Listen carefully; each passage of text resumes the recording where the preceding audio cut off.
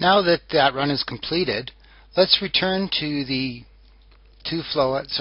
drainage network editor, and I'd like to move back to that head wall and off to the catchment tab. So you'll notice that for this head wall we do have a 1 hectare catchment, plus we have the rainfall on grid. If we wanted to, we could erase this and have just the rainfall on grid. So I'm going to finish the drainage network editor and move down to select read results. Now it's asked us to select the log file again. This time you'll notice that there's been an extra entry in the log file. The moment we run the 1D drainage, we've added the capability to run more than one storm event at a time. So in this case we ran the 25-minute storm event. If we had more storm events selected inside our 1D hydro file, we would have a log file for each one of these events, and by selecting the corresponding log file, that would determine the event that we were going to watch. Well, in this case we've only run one, so we'll select the 25-minute event, come down and select read results.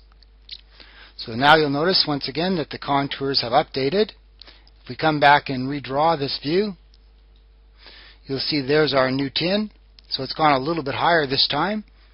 And also, because we've connected the culvert, you can see down here the water is bubbling back out of the culvert, creating a somewhat higher water level that you could see here, and then of course the flow dissipates in the downstream direction. If we regenerate this long section, you can see the same thing. The water levels come up almost to the head wall. If we'd like to see the velocities that are resulting, once again we would go to the tin and change that to be our velocity vectors.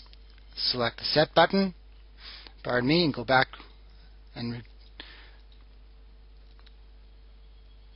now you'll notice that the time step is now 421 available rather than the previous 36. The reason for this is when we run the 1D, it runs the 25-minute storm. Now it goes far beyond just the 25-minute storm. It goes to 90 minutes so that we can observe the peak and the tailwater conditions. So let's move this one just aside a little bit for the moment. We'll move this one down. And let's go back to our drainage network editor. I'm going to choose the upstream end of that head wall, and I'm going to go to my results tab, and I'm going to ask to see all link results for that pipe. Selecting the enter key,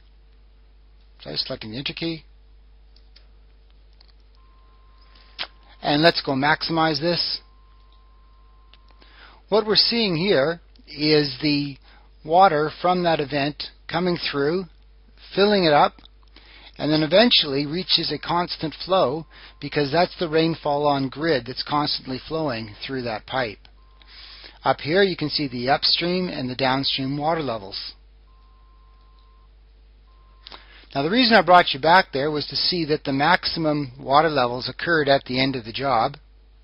So if we come back to our controller, I'm going to go to 420 and then ask for the next time step, and then we'll just go hide this and just take a look at this one results. Alright. And now what we're looking at are the velocity contours at the maximum from the entire job.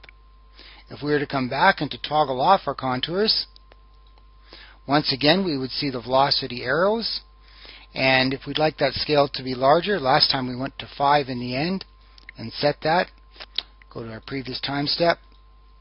Now you can see the velocity vectors that are resulting from the water coming out of the culvert. And if we zoom in a little bit closer, these velocities are so slow on this upstream side because the water is much deeper in this area.